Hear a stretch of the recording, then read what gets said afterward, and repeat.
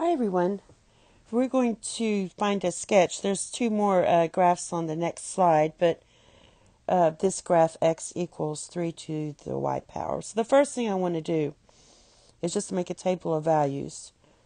And I'm going to write this as y equals 3 to the x because it's a little easier, 3 to the x, yeah. And I'm just going to do my x and my y, and I'm going to do negative 1, 0, 1. So when you plug in negative 1 here, so you get 3 to the negative 1, that equals 1/3. 3 to the 0 equals 1, and 1 would be 3.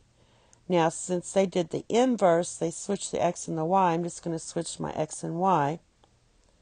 So when you do that, you're going to get 1/3 maps to negative 1, 1 maps to 0, and 3 maps to 1.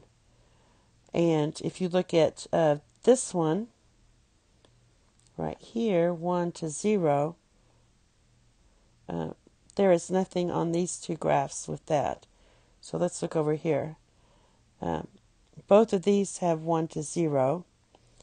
And the only other thing we know is that 3 goes to 1. So that's 1, 2, 3, maps to 1.